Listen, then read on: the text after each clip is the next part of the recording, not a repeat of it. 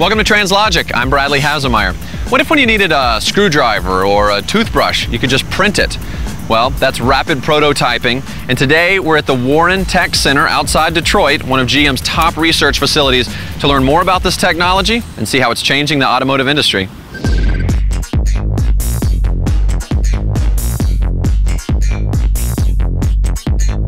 All right, so we're here with Dave, the Director of Operations at the fabrication facilities here at the Design Center. Thanks so much for being with us. You're welcome. Tell me a little bit about this amazing room. This is the rapid prototype facility, and it's only a small part of our operation here at Design Fabrication. What we do here is we essentially grow parts right from math. Originally, they would just essentially cut a piece of paper, lay a piece, cut a piece, and then it would build like that? That's right, and then a craftsman had to sort of liberate that part from a big block of paper. Okay. Today's technology doesn't use that philosophy anymore. It actually grows the part one layer at a time until it builds it up into a 3D piece. The SLA, or stereolithography apparatus, is a photosensitive polymer that gets hit with a laser beam, and anywhere that laser beam hits that polymer, it hardens that layer.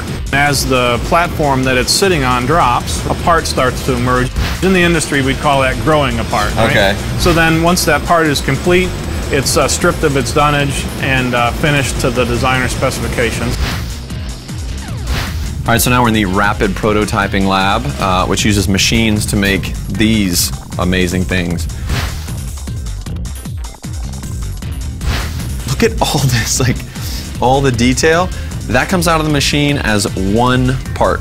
Back in the day, something like this would come out of the prototyping, which is essentially lots and lots of layers of paper. But what sucked is that people would have to still cut through all this to unnotch it and break it loose. You build something like this on paper, you don't know if it's gonna fit, you just print this off, take it to your prototype, stick it in, screws work, great. Let's print 30 million, great.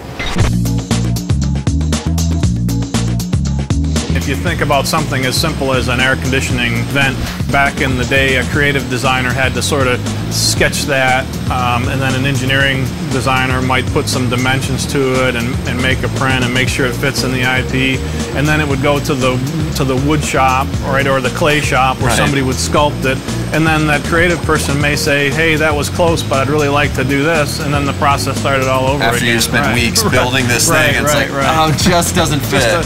It rises out of the goo, just like this. So then you take it down to the guy who's designing the car, stick it in. Oh yeah, it's an AC vent. They're actually able to run air through it, see, oh, is it noisy? Is it quiet? Does it fit? Does it look cool? Yeah, all that, great. 1 million of these.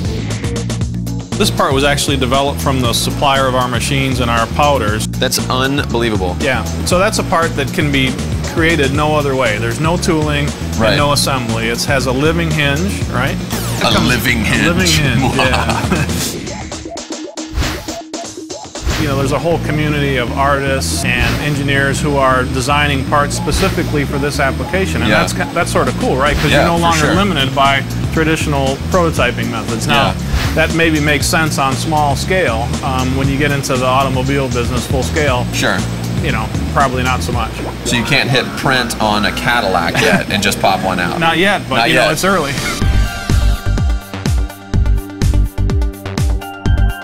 All right, that's it for our time at the GM Design Center, checking out this rapid prototyping technology that is changing the world, and quickly too. And I gotta say, I like where GM's heading with this. All right, for TRANSLOGIC, I'm Bradley Hasemeyer. See you next week.